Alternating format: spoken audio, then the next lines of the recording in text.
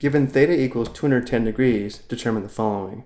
We're asked to find the reference angle, as well as the quadrant of the terminal side, and then determine the 6 trig function values. Let's first sketch the angle in standard position, where the initial side is along the positive x-axis, and because the angle is positive, we rotate counterclockwise 210 degrees. Well, half a rotation counterclockwise is 180 degrees, and therefore we need to rotate another 30 degrees counterclockwise to determine the terminal side of 210 degrees, which would be approximately here. So here's 210 degrees in standard position. The reference angle is the acute angle formed by the terminal side and the x-axis, which is this angle here, because 210 degrees minus 180 degrees is equal to 30 degrees. We know the reference angle is 30 degrees, this angle here. So we know the reference angle is 30 degrees.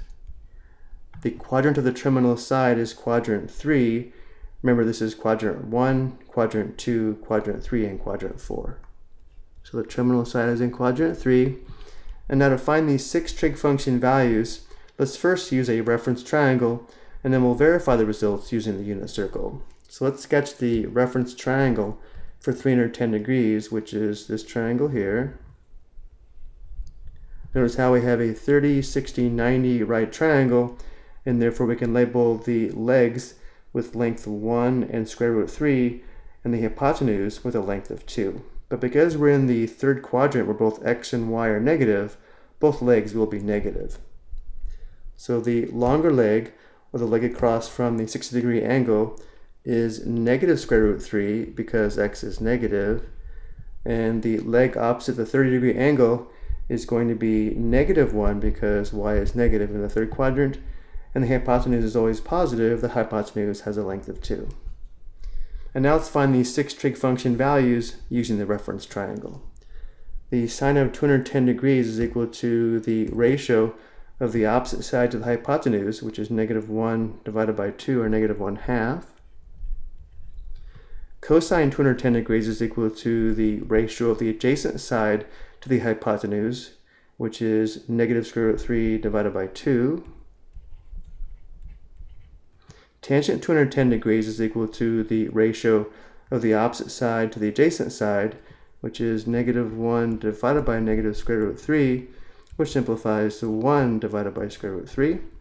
We will come back later and rationalize the denominator.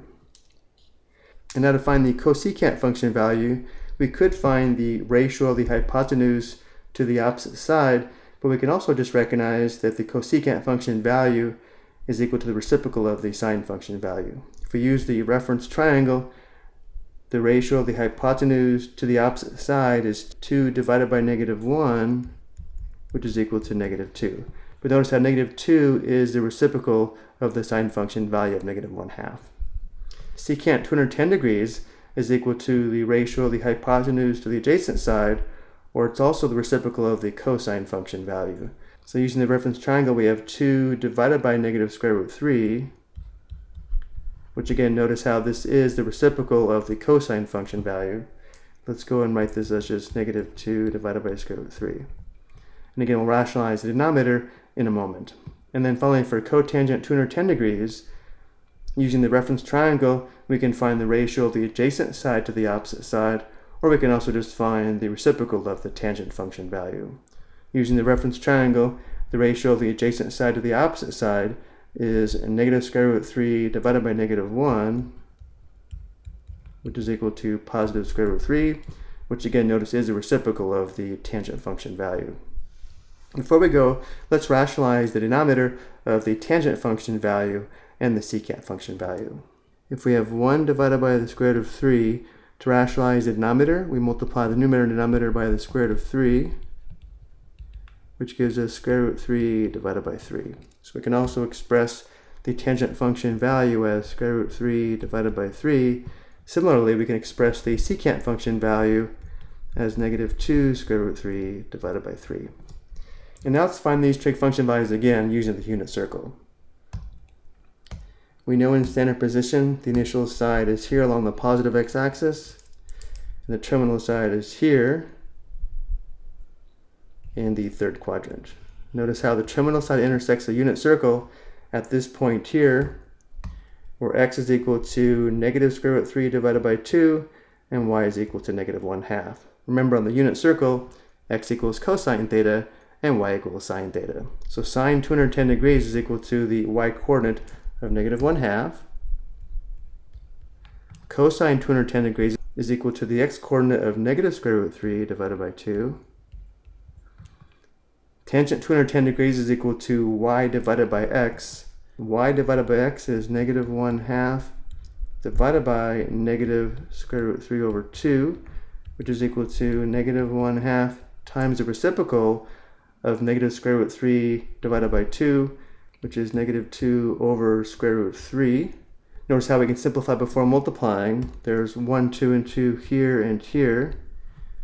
Multiplying, we get positive 1 over square root 3, which we know from the previous slide, if we rationalize, the denominator is equal to square root 3 divided by 3. Cosecant 210 degrees is equal to the reciprocal of the sine function value. The reciprocal of negative 1/2 is equal to negative 2. Secant 210 degrees is equal to the reciprocal of the cosine function value. The reciprocal of negative square root 3 divided by 2 is negative 2 over square root 3, which we know if we rationalize, the denominator is equal to negative 2 square root 3 over 3. And then finally, cotangent 210 degrees is equal to the reciprocal of the tangent function value. The reciprocal of 1 over square root 3 is just square root 3 over 1, or square root 3. So whether we use the unit circle or a reference triangle, we do get the same 6 trig function values. I hope you found this helpful.